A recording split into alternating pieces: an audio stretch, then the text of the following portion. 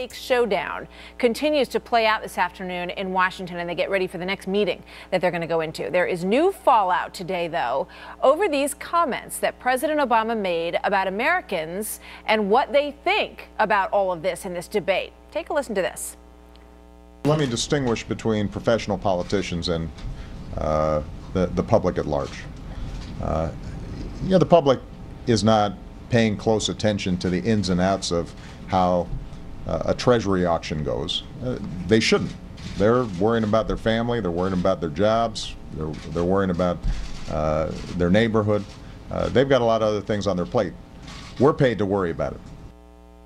All right, now we should mention that that answer was in response to a question by Chip Reed. And the question basically was, Mr. President, when you look at the polls, it appears that there are lots of folks out there, I believe the number was around 47%, saying do not raise the debt ceiling. And that was the answer to that question, which is important in the context here. Joined now by Leslie Marshall, syndicated radio talk show host and Fox News contributor, and also Jason Lewis, a syndicated radio host. Welcome to both of you. What do you sense, Leslie, in that back and forth about how the president feels about how engaged Americans are and how much they do get what's going on here? Well, I actually agree with them 100% on this. First of all, I think more Americans were watching the Casey Anthony trial than were watching any arguments on any network about the debt ceiling. When the majority of Americans say they don't want the debt ceiling. Wait a minute, whoa. What is that? What are you suggesting there? What are you suggesting? What I'm suggesting is that we care more about things that are attractive or sexy news-wise, like the Casey Anthony trial, than we do about hardcore numbers. I mean, the debt ceiling and raising it, let's admit, is not sexy talk necessarily. We can try and make it as sexy as possible today, but it's not necessarily sexy talk.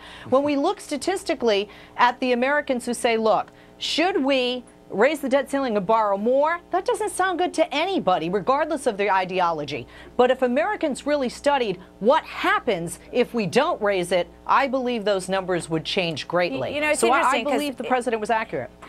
I think in all of my years of covering the markets and the economy and politics and what's going on out there, I've never seen people more engaged in any debate than I think they are in this. And I think that there's a certain amount of, and I understand the president was saying, this is our job and this is what we're paid to do and what we're elected to do. And I respect that part of it. But there's an underlying current there, Jason, and I want to see if you think that's the case, that basically says, you folks just don't get it and you have to leave it to those of us who do.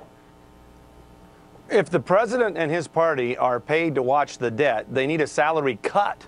I mean, look at where we're headed. Does Greece ring a bell? Italy now, Portugal, Spain, Ireland, for crying out loud. The president knows that the American people don't want to raise the debt ceiling because you can't spend your way out of a debt crisis. So he's kind of pushing this thing down the road saying, well, they're not really engaged. You just leave it to us. The real chance, Leslie and Martha, of default is if we continue to raise the debt ceiling. If you add on more of this, we're already approaching vast numbers of servicing the debt.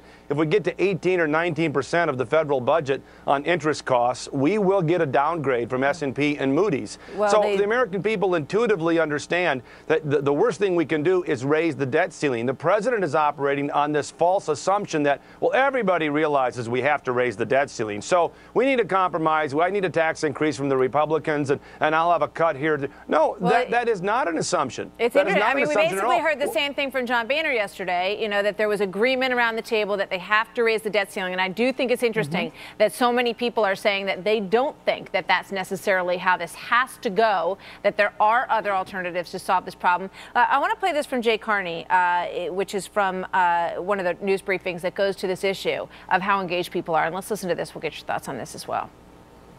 Most people do not sit around their kitchen table and analyze GDP and unemployment numbers. They talk about how they feel their own economic situation is. They do not sit around analyzing the Wall Street Journal or Bloomberg to look at analyze the numbers. Well, you know that there's that's part of the same argument, Leslie, that that it's so complicated, it's so arcane, and that most people don't want to spend their time thinking about it. But people do understand basic things. They understand the job market, and they understand paying their own bills and being able to. They understand that if they run out of money, they're going to have to give up stuff. They might have to sell their car. They might have to sell their home. And I think people relate to that completely basic analogy in their own lives, and they say, you know what, something's going wrong up there in Washington. Well, I don't disagree with you there. That's why I think the polls show that. However, if they say, okay, well, what happens once we hit that deadline in August? What happens when we have to cut Homeland Security and we can't really claim to be as safe? What happens when, like the president said, he can't guarantee Social Security checks? What happens when thousands of public employees are laid off and unemployment numbers go up? And the bottom line is, for all their politicking on both sides of the aisle, Republicans are going to come to an agreement and going to have to for Democrats, because at the end of the day, they need the vote. Let me ask Jason this, though, because, the president has said today, he just said it moments ago, that the Social Security checks might not go out. If that happens, Jason, and Republicans, we spoke to Alan West earlier, if they hold the line on this and they say we're not going to vote for any increase, is that going to come back to bite them come election time? Well, it depends who wins the debating game, I guess. This is the Washington Monument strategy. Interest costs are about $19 billion a month. Even if we don't borrow any more money, the government will take in $177 billion a month. They'll still have about $158 billion to prioritize. That would cover Social Security, Medicare, and military salaries. Would other government functions have to stop? Yes. So if the president chooses not to send out Social Security, the Republicans need to make it clear that that was of his doing, that the money is there. Tim Geithner said, we're not going to prioritize. That's unfair to the American people. Well, then it's not about default. Then it's about keeping the spending spigot open. That's really what they want to do. All right. Thank you very much, Leslie Marshall, Jason Lewis. Good to have you both here. Thanks, guys. We'll talk to you soon. Thank you, Martha. All right.